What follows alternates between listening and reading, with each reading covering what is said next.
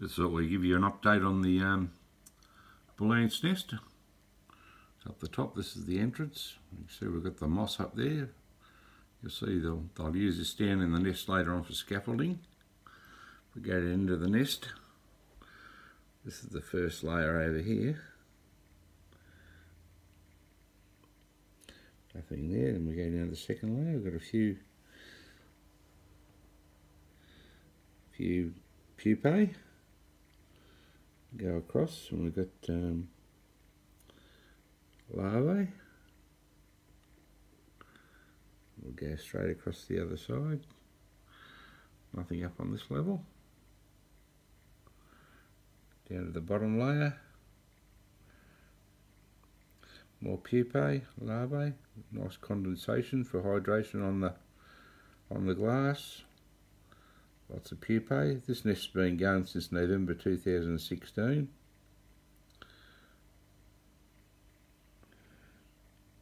A few of the workers there. There's the big queen. That's Noeleen.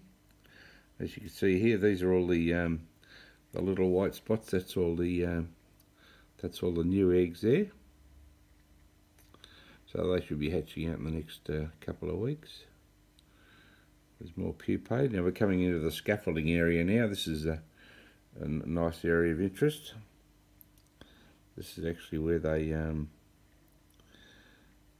put the, it's a bit of moisture on the glass, so it's a bit hard to see there, but this is where they actually cut up little pieces of moss, and they put it all over the larvae. Now the larvae spin their cocoon under the moss, and they eventually dry, and they end up with these little brown sausages. That little black spot on the end of the pupae, that's poop. The actual larvae don't go to the toilet until they spin the cocoon, then they just do a little poop in the end. This keeps the nest nice and clean. And as you can see, if we go right across, there's lots more larvae. This is going to be a huge nest, this one.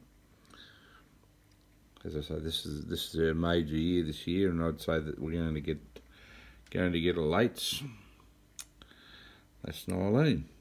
We got her in November 2016, and she should live up to the age of 35 years old. Okay, see you at www.antshopoz.com.au.